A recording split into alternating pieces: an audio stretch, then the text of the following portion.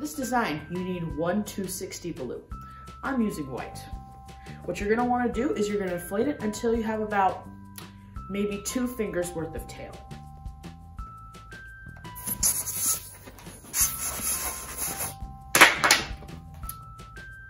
About that much tail is good.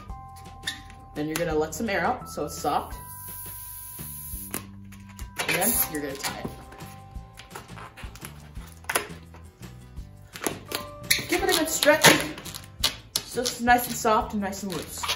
What you're gonna do is you're gonna make a bunny ear. So what you're gonna do is you're gonna take about a hand width and then fold it over. So you have something kind of like this. You take the tied end and you twist, just like that. To make it extra secure, you can take the knot and push it through and wrap it around a few times, just like that.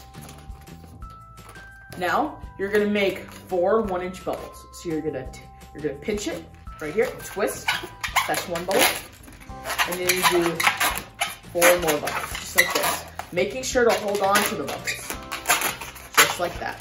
Now you have 4 bubbles.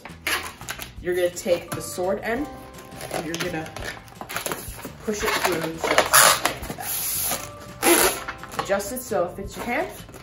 Squeeze some, you could just squeeze the bottom of the sword, bottom of the blade, to increase the length, desired length. And there we go, 1 sword made out of balloons. How did you think I did? Leave your opinion in the comments below. As always, twist on, everybody.